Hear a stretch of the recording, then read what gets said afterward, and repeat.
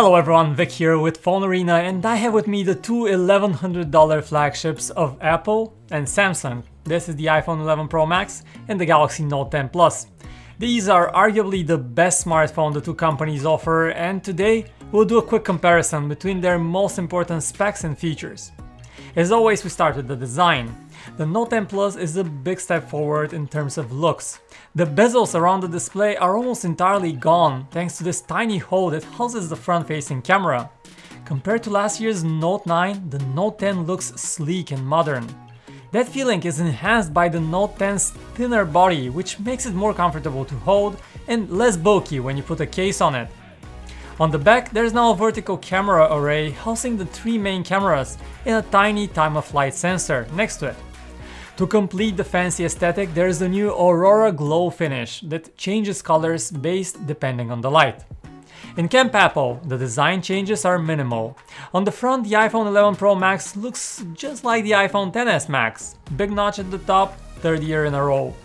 While turning it around, however, things start to differ. First, unlike the Note, the iPhone has gained some weight, and it shows. Is the added bulk worth it, however? Keep watching to find out. On the back, we see the biggest change coming to this year's iPhones. The new camera bump, with three smaller bumps on top of it, looking at you like a surprised insect. Some love the new look, others hate it. For us, it's an acquired taste, but we'll get to the cameras and what they can do in a bit.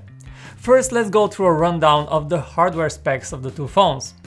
For displays, we have a 6.8-inch one on the Note 10 Plus versus a 6.5-inch one on the 11 Pro Max. Both OLED, both high resolution, with the Note having a slight edge over the iPhone with its Quad HD resolution, but by default it's set to Full HD. Where Apple has an edge, however, is screen brightness. This year's Pro iPhones have new displays that can top around 800 nits of brightness and can hit 1200 nits for parts of the display when enjoying HDR content. Despite these slight differences, both displays look gorgeous and are considered some of the best of the market, and for a good reason. What's driving these displays from the inside is also quite impressive. Apple's A13 Bionic chip is crushing it when it comes to performance, but the Snapdragon 855 within the Note 10 Plus is no slouch either. Top performance coming from both sides of the ring, as expected. The iPhone receives a serious blow in one category, and that is storage. The iPhone 11 Pro Max comes with only 64GB of base storage, and that's just not okay for a flagship phone in 2019, especially one costing that much. The Note 10 Plus, on the other hand, comes with 256GB and a slot for expandable storage on top of that. To finish off the specs list and avoid the rage of tech nerds, we have to mention that the Note also has 3 times more RAM than the iPhone. Now, specs are one thing, but how does it feel to use these phones in the day-to-day? Well, the iPhone feels like any other iPhone really. It runs the same iOS 13 any other iPhone released in the last 4 years does. Of course, with the 11 Pro Max there are no signs of lag or any hiccups, even when using more demanding apps. But ultimately, there is nothing exciting or different about it. This is where the Note 10 Plus says, "Hold my beer," and pulls out its S Pen. The S Pen is more than just your regular stylus. It lets you scribble a quick note on the display, use it as a camera trigger, or even change camera modes. Granted, it's not a vital feature by any means, but if you're the type of person that would make use of it every day, there's really nothing that can replace it. It's what gives the Galaxy Note its name and has plenty of loyal fans that would hate to see it gone. Trust me on that one. Apart from the unique software features that come with the S Pen, Samsung's One UI is built with productivity in mind.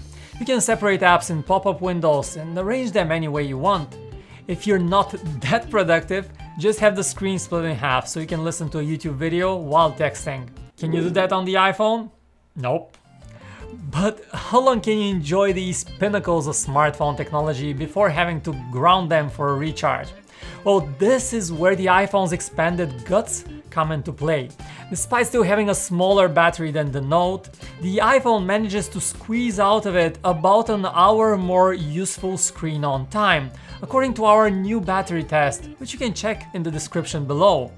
This makes the iPhone 11 Pro Max the new benchmark for flagship battery life, and competitors will have a hard time beating it. Now it's time to take a look at the camera performance, a category every flagship wants to dominate, but only a few succeed.